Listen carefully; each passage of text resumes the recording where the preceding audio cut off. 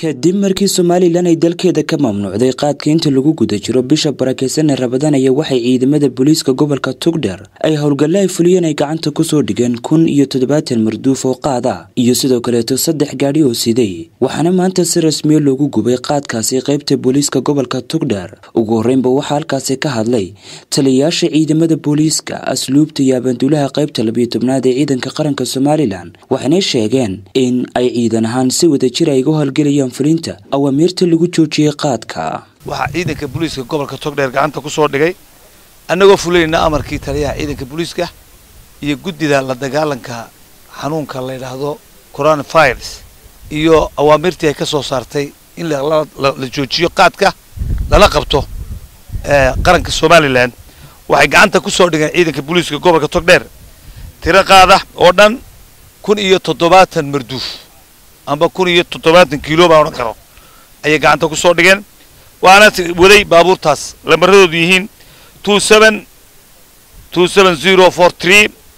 Land Cruiser 770 marduuf buu waday 55676 130 oo markida markitu fitis la yiraahdo 777 552 120 buu waday isaguna oo fitis weeyaduna waxa ku jira konton marduuf oo lagu qabtay saldhigga booliska Beledhig waxaanu ku soo qabanay gacanta ku soo dhignay tirada imika sheegay insha Allah bidmillahi kariim waanu sii wadi doonaa cid kasto ka hortimaada awaamirta qarankan iyo muxuu ahaa go'aanadii laga gaaray in la dagaalamo qaadkan nagu ciidanka qaranka hadaan nahay waxaanu nahay ciidan gacanta koobaad ee booliska gacan siisa ayaanu nahay haddii ilaahay ka dhigo wixii hawlgala ee looga baahdana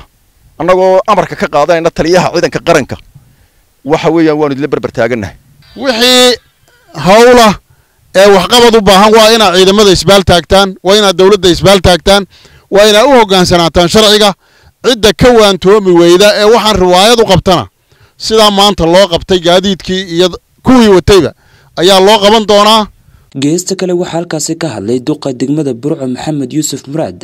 iyo barasaabka gobolka Togdheer Xamse Maxamed Cabdi waxana yiraahdeen aad iyo aad baan ugu amaanaya runtii shaqada ay boolisku qabteen waana shaqo wanaagsan oo loo bilaabay sidii saxda ahayd insha Allah bidnillaahi baari waxaanay u socon doontaa ilaa iyo inta laga gaadhayo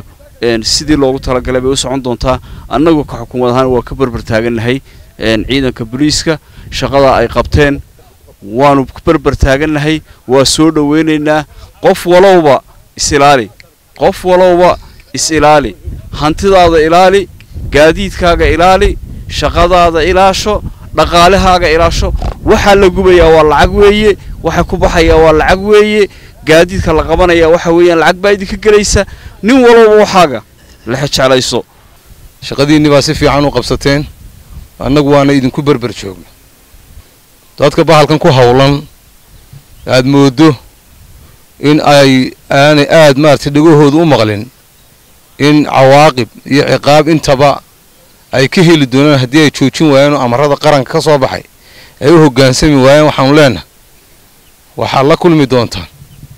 waxaydan raalli ka ahayn haddaydan ka hadhin bahalka isku sawir xooriye waa markii ugu horeysay tan iyo intii qaadka Somaliland laga mamnuucay qaad intan leeg tiradiisu lagu gubo gudaha magaalada Burco Khalid Bakaylo wararka fogaana laga xorta Star TV